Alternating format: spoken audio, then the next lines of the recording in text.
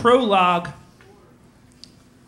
This is a story about how a lot of little things can go wrong on a date. Life goes on. Me, freshman year of high school. My primary interests, girls and meeting real ones. My freshman English teacher, quoting Frost. What I've learned from life can be summed up in 3 words. It goes on.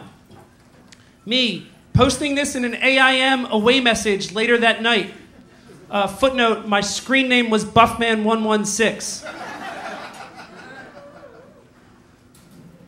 Me, later that year, at a church carnival in Northeast Philadelphia, wearing a XXL Tommy Hilfiger t-shirt, baggy jean shorts, size 13 Sean Kemp Reeboks, looking like a scarecrow dressed by Eminem.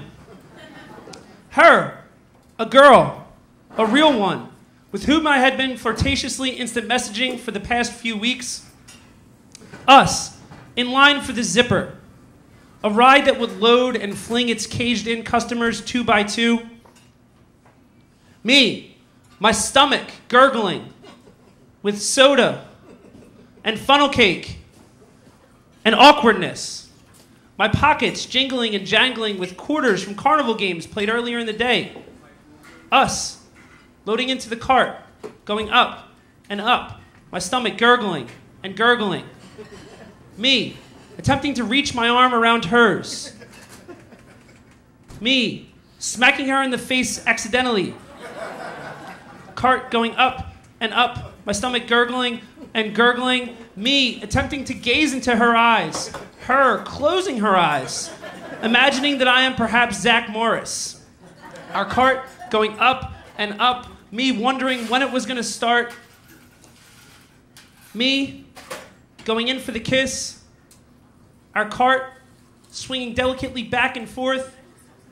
Me, mouth around hers. Me, losing the smallest hybrid of soda and funnel cake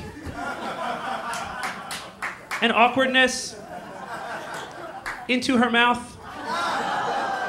The ride flinging not only us, but quarters from my pockets, piercing us in the head and legs and arms. Me, later that night, having earned those 3 words, life goes on. Thank you very much.